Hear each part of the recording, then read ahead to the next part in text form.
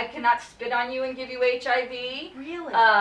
Even actually, interestingly, people don't. Well, maybe you would know more about this now because I remember like all the fear and hysteria around it. But even blood, like if I cut myself, No, right. it's gonna die in the air. So basically, So like if you cut yourself, I have a cut and I touch you. Well, no, I mean, need if blood we did to like, blood. but we if did I like cut blood myself, brothers. it's like that blood is gonna hit It's the not air. that and it's gonna die. HIV blood Okay. is It has to out be there direct infecting. And then if it's like, dry blood and something, direct you contact. No. Right. So it's blood-to-blood contact or blood to semen or vaginal fluids. Right. Those are really the primary things.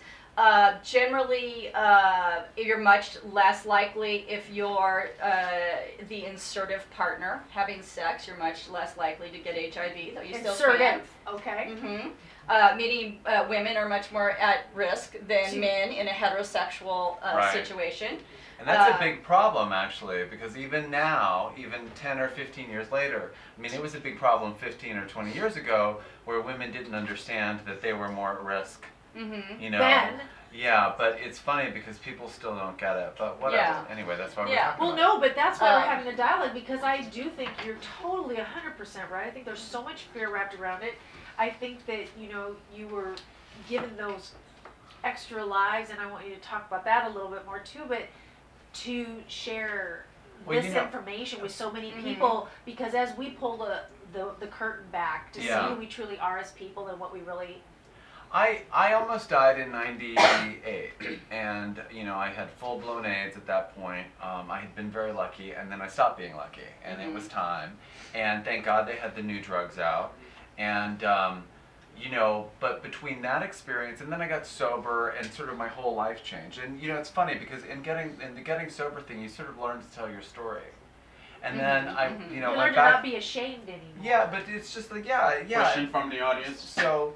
Oh, we have a question. We have a question from the audience. Okay, we want to know that that would question. be me. Hi. I do have a question, and hearing what you said, and I remember in the 80s when we had the outbreak with HIV, and it was really devastating.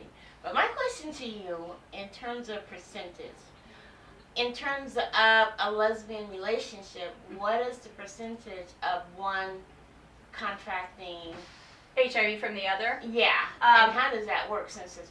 It can happen. It is extremely unlikely if you are both lesbian women who have never had sex with men, have never used injection drugs. So it's much less likely in those situations. So if you're monogamous, you've been you've both been tested and 6 months ago, 3 months ago, and then you're completely monogamous, it's very unlikely that anybody could transmit anything. The CDC just had what they called last year the first case of woman-to-woman HIV transmission, in which one woman was HIV positive, and they used sex toys. They exchanged sex toys without using condoms or cleaning the sex toys in between women, and they had very rigorous sex, which means that there was blood. So there was blood and vaginal fluid, and they believe that's what the transmission was. Now, mind you, that's the only confirmed case. We have plenty of lesbians living with HIV at this point, but most of them, you know, acquired that HIV not through other women who had been lesbians. Right. Does that make sense? Yes, that makes a lot of sense. Thank you for answering my question. Yeah, lesbian. I kind of like to say lesbians, you know, we're the safest. Right. But you know, so you know. And the good news is that because it's so easy to get caught up on talking about the medical stuff or on the sex stuff, and then to think that the community in a weird way is defined by the sex or the medical stuff or the death or the fear of death and all of that.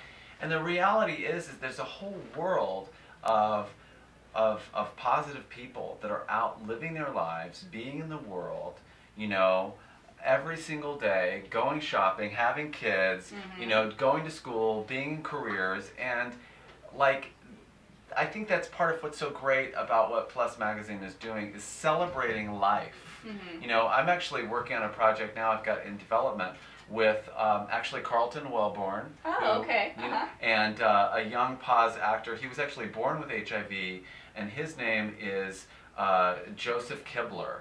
Okay. And he did a documentary called Walk On. Which Brilliant. Really, Was so really great, Joseph yeah. and I are in and Sherry Lewis, we want to have Okay. her, but it's going to be all pause actors and working in kind of like an GMHC or APLA kind of clinic environment, and just telling all these stories, because really, you know, it's time for us to talk about survival and just living. and in a weird way, like Best Day Ever.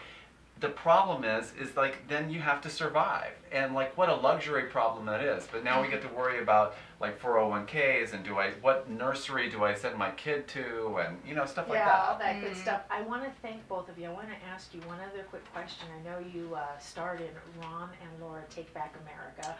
Hilarious movie. You got to check that out as well. So when are we going to get to see that, Mel? That should be coming out in the fall. We don't have the exactest premiere dates yet.